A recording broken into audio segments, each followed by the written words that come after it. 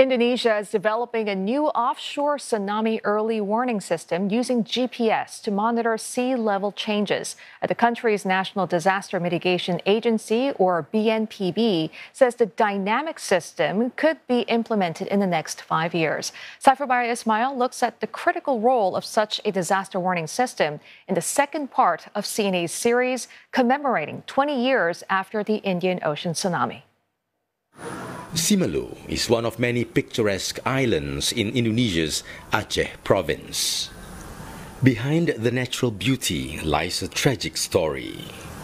In 1907, a strong earthquake triggered a tsunami, killing hundreds of its inhabitants. Nearly 100 years later, Simeulue was hit by a more devastating disaster. The Boxing Day earthquake and tsunami in 2004 ravaged the island, but fewer than 10 people were killed. This tsunami monument greets visitors arriving in Simeulue from the nearby harbour. Residents here are proud about their tradition and they want to tell the world what they understand about tsunamis from past experience. Locals call it smong or giant waves, and it's this local wisdom passed down from generations that has helped save lives in Simeulue. Karina was 15 years old when the 2004 tsunami wreaked havoc and panic in a village in Simeulue. Ketika surut air, kami mau lihat karena ada ikan-ikan tuh di depan rumah, kebetulan memang laut.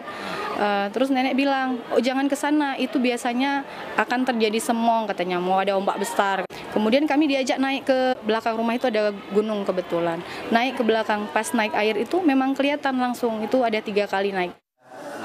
Rizwan is a cultural activist in Simeulue and he said the local wisdom on tsunamis is an effective early warning system that helped minimize the death toll on the island. He actively passes down this tradition to the younger generation through poetry and songs. Inang maso la semona Mano no sao fano uwila da sesewan. Rizwan said a more concerted effort is needed to ensure the island's local wisdom is not forgotten.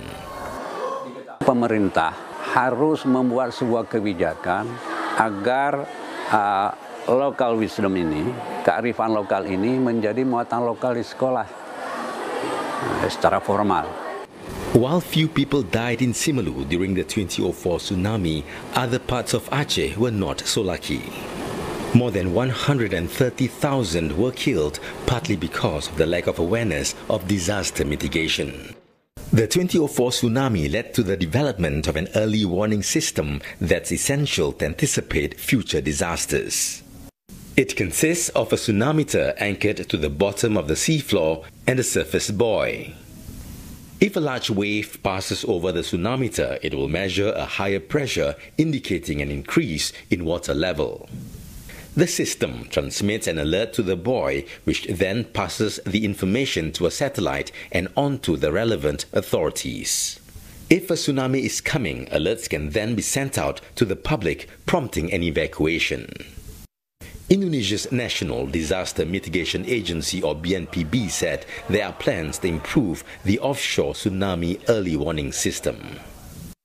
If we discuss about the offshore equipment, it should be more distributed, because if we only have limited equipment, then usually it always at the wrong place at the wrong time. We are now currently assessing not a static equipment, but how to utilize the dynamic equipment. In example, how can we utilize the GPS available at the large vessel? Schools conduct disaster drills to better prepare in the event an alert is triggered. Drill tsunami ini sangat penting diberikan untuk siswa-siswi kita karena ini merupakan edukasi dan pembelajaran buat anak-anak kita biar mereka punya bekal untuk suatu saat jika mereka menghadapi kejadian yang seperti ini, yang realnya mereka sudah ada bekal, sudah ada ilmu, paling tidak bisa menyelamatkan diri sendiri. At the regional level, cooperation and coordination of disaster management amongst ASEAN countries is done by the AHA Center. The center, which is based in Jakarta, said the region is now better prepared to handle a major disaster. So 20 years on, we have moved far ahead in the regional and also collaboration with international organizations as well. Although we are one of the most disaster-prone region in the whole world, but in terms of capacity, in terms of resource mobilization capability, and the planning and contingency plan to respond to disaster, we are considered quite well developed. The 2004 tsunami was a painful lesson for the Acehnese, but there's confidence that with greater awareness of disaster mitigation and improvements in early warning systems, they can better survive another similar tragedy in the future.